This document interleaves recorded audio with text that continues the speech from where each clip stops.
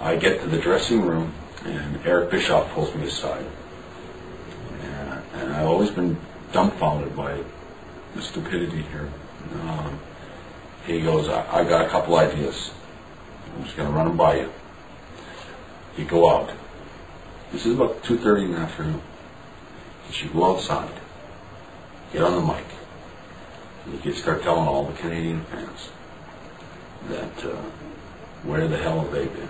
They haven't done anything for you lately, and then you cut this whole promo, just tear into the Canadian fans, tell them what piece of shit they are, kind of thing. And I said, you're kidding me. And he goes, how do you like it? Like he thinks I'm going to... Right. I go, Eric, just stop for a second. Just stop everything. Just listen. This is at 2:30 in the afternoon. You could hear them chanting my name. I don't know how many, maybe 10,000 people outside the building chanting my name. And which was really moving. But I mean, you could hear it in the dressing room. It was no exaggeration. I said, you're crazy. I would never do it. I will never do it. I will not refuse, flat out refuse to do it. And then he goes almost like, he goes, well, Hogan's got an idea. Tell me how you like this. Right. And he goes, you do the thing with Goldberg, he spears you, you roll over, you take the jersey off, you throw the jersey down, Goldberg's out. Here comes Hogan. Hogan walks out. Hogan comes out, comes in the ring, you guys go to high five, Hogan knees you in the stomach, clubs you down, beats the shit out of you, and leaves you laying.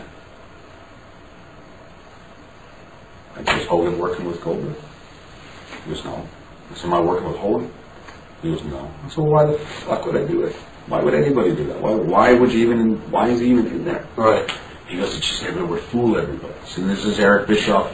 This is what I always say about Eric Bischoff. He didn't have a clue about the wrestling business. He didn't understand that is like the stupidest idea. And I said, that makes no sense whatsoever. I said, you're trying to build me for Goldberg.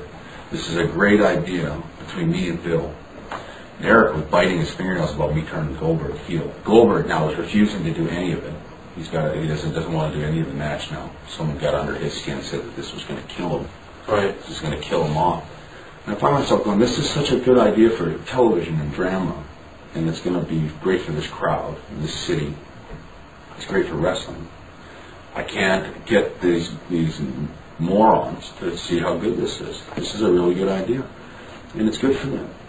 And Bill will get his comeuppance. He's going to kick my head off, right, and just eat my brains in and do whatever he does to everyone else in a few days from now. But they could not get it, and finally, does make me wonder about Eric Bischoff and his relationship with Hogan, because he says, you've got to talk to Hulk Hogan. If Terry says it's okay, I'll let you do it. I walked right up to Terry with Eric, and I said, Terry, I don't know what to tell you other than I don't think there's any reason for you to be out there. And I explained my whole position to him. And in fairness to Hulk, he looked at me and goes, do I agree with you? I don't need to be out there. Why would I be out there? And then I looked at Eric, and Eric's almost looked like 1,000,000 pounds was off his back. And then he let us do it. Right. Then I went and talked to Goldberg, who was still pacing around like a Brahma bull up and down the halls like somebody was trying to, and then he finally consented that he would kind of do it. And kind of calmed himself and kind of just, I think poor Bill had a lot of guys pulling him a lot of different directions. And I understand how confused he was, because he moved from out of nowhere to this huge position. Bill's problem, I guess, and maybe it's fair to say that he didn't know who to trust. But even that, I went out. I didn't want to. I knew it would work for me, and I knew it would work for the angle. And then I wore that Hitman jersey, and I wore Toronto Maple Leaf jersey underneath. Right. If they had seen me wear that Toronto Maple Leaf jersey, they would have gone nuts. They would have, Eric Bischoff. And when I did go out there, I just started getting warmed up in my interview. I think for the very first time since I've been in the WCW, I was having a really good interview. I was really just starting to get rolling. Right. And they were panicking back in the hallways. Eric Bischoff was literally freaking out that I was killing his star in the middle of the ring with my interview, and sent Goldberg out. He sent him out about 45 seconds early, which was, I still got everything I needed done. But it just bothered me that they were so No patience. No sense of trust or appreciation for a good idea.